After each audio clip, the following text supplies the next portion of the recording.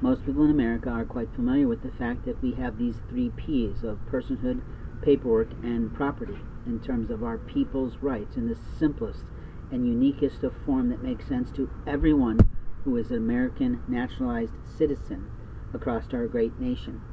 In the terms of our paperwork, we are talking, of course, about the legal aspects of our lives. Our legal name belongs to us, no one else.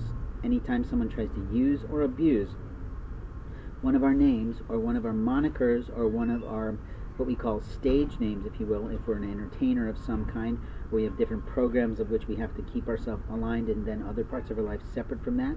And you know there's a lot of famous Hollywood actors that don't use their real name. But in truth, we're talking about people who have the right to the privacy of their lineage in a way.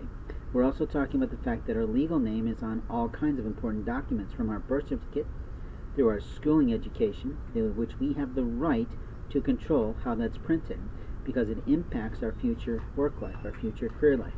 At the same time, we of course have our legal name within medical records, and we also have our legal name within legal situations that are, we presume, lawful.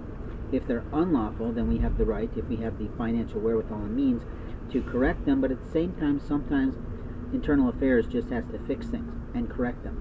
But that doesn't always allow for the justification of not paying for someone for the abuse of them.